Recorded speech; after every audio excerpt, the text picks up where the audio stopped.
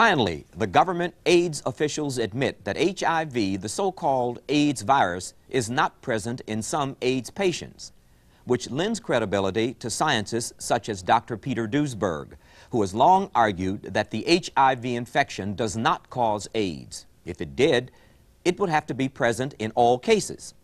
Since the official reports of patients who had AIDS but were not HIV positive, a growing number of other people are now questioning the medical establishment's continued insistence that HIV causes AIDS.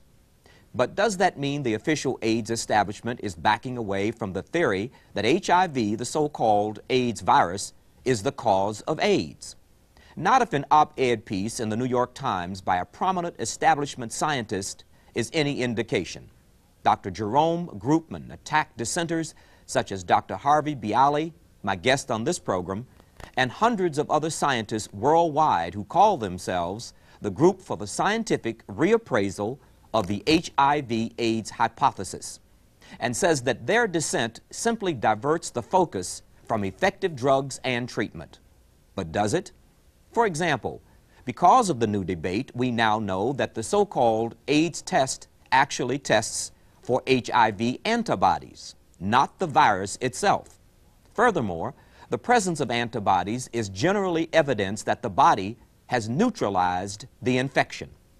Of the 1 million Americans believed to be HIV positive, only 3% will develop AIDS, while 75% of hemophiliacs have been exposed to HIV-infected blood.